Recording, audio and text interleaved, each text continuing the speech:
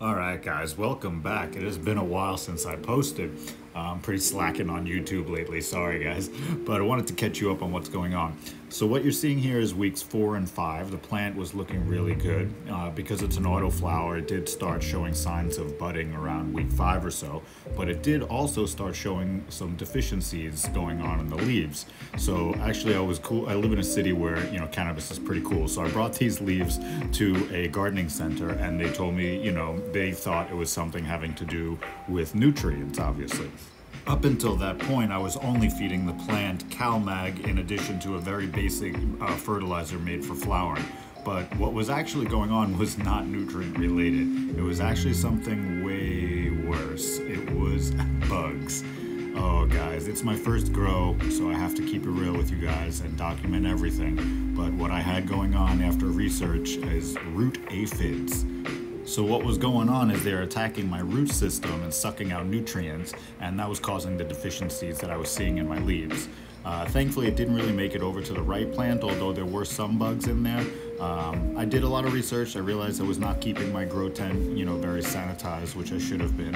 I also researched on what I needed to buy to get rid of these bugs. So I found SNS 203. I wanted to keep it completely organic and natural. I didn't want to use any sort of harsh pesticides. What I did with this stuff is you mix it in with pH'd water. So I got 4 gallons of distilled water, added, the amount that it said on the side of the bottle, and then pH'd my water to about 6.5. And then I bought these larger buckets, these like 7-gallon buckets, and put my entire, plant in there, and then actually drenched the roots. Filled the entire bucket, let it sit for about 15 minutes on each plant, completely submerged in the root system in the solution that I made. While it was sitting in there, I decided, okay, well obviously I need to sanitize and clean my grow space. So I just used some basic Lysol and some basic common sense cleanliness and cleaned everything in there. I took the Legos out, I took anything that, might be causing the problem out of there and made it nice and, clean and ready for the plants to come back in. I also decided that I wanted to make sure that I was doing nutrients correctly. So I bought this whole grow system, fertilizer system from Fox Farms called the Dirty Dozen.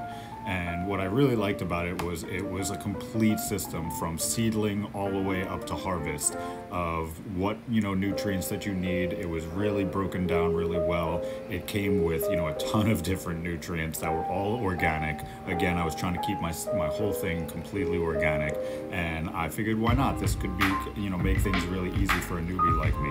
What I really loved about it is that it came with a week by week exact, what you need to be doing. During this entire time for the past couple weeks, I've been spraying the solution and zapping those bugs, man. Every couple of days, well, every day actually, a couple times a day, I would spray the sides of my fabric pots with the solution. It's mainly clove oil and rosemary, so it smells a little funky. While I was also doing that, I was also figured, well, even though my plants are in week 7 and 8 at this point, I might as well start the Fox Farm, fertilizer system. So I did start really slow. I actually started with only half of what they recommended because I didn't want to shock my plants. So after a week or so, guys, I have to be honest, my plants showed a huge beneficial change. They started producing a ton of resin. They started looking way thicker, the buds itself.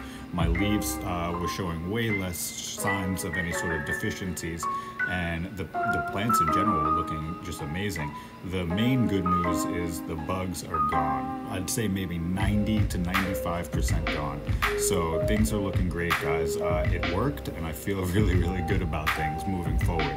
So if you haven't already, please take a moment to smash all those buttons and follow, subscribe, do all that stuff, and check out my other social media. Thanks for watching, guys. See you next week.